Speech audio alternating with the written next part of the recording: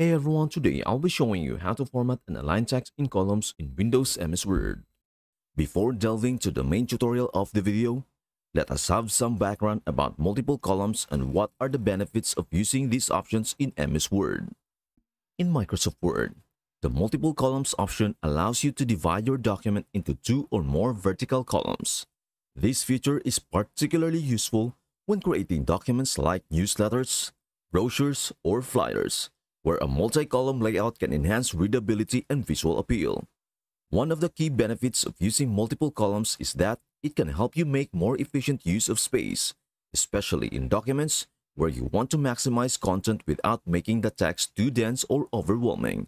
Columns can also improve the overall organization of your document, making it easier for readers to navigate and find information.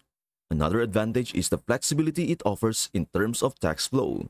You can choose to have the text flow from one column to the next automatically, which can be useful for creating a more cohesive reading experience. Additionally, you can easily adjust the width and spacing of the columns to suit your needs, giving you greater control over the layout of your document.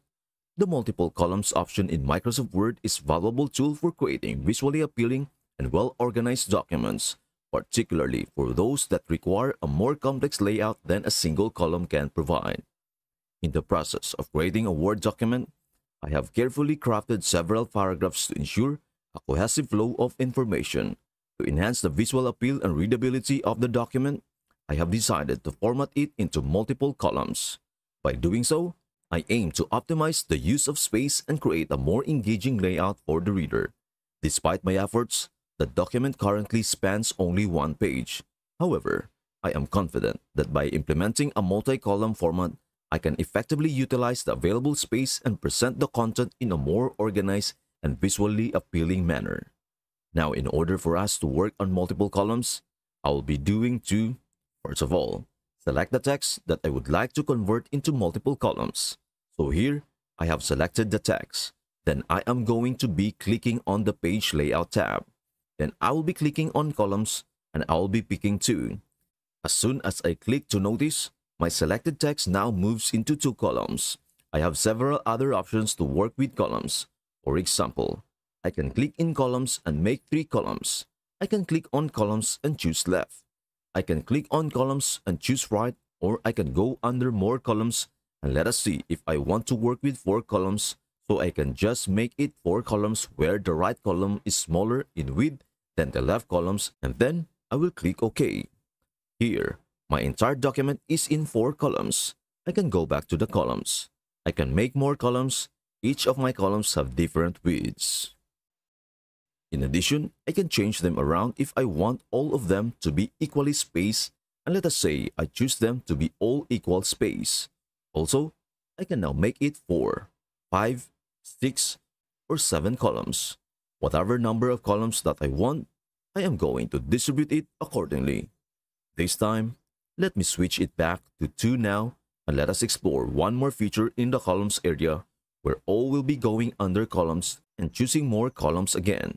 This time, I will be turning on the line between options.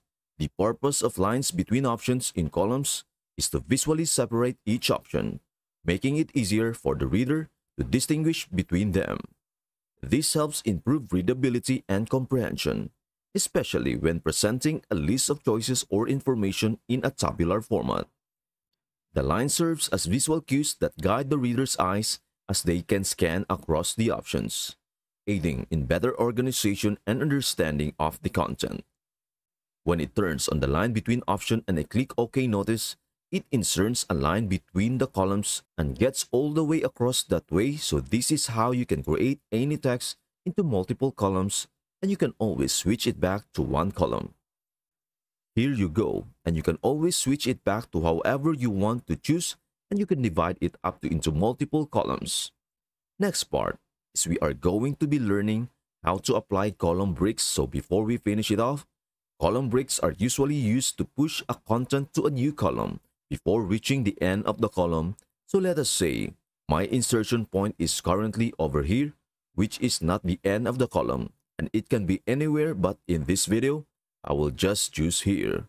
Then I will be clicking in the Page Layout tab and then Breaks, and click Column Break And notice this automatically becomes the last line of the column, and it jumps to whatever content we are following. Jumps to the next columns beginning similarly. It rather stops here and wraps around. The reason is because I had selected data to start with. As you can see, my columns are not flowing all the way to the bottom, and instead of going all the way to the bottom, it rather stops here and wraps around. Do you know what the reason is? The reason is because I had selected data to start with.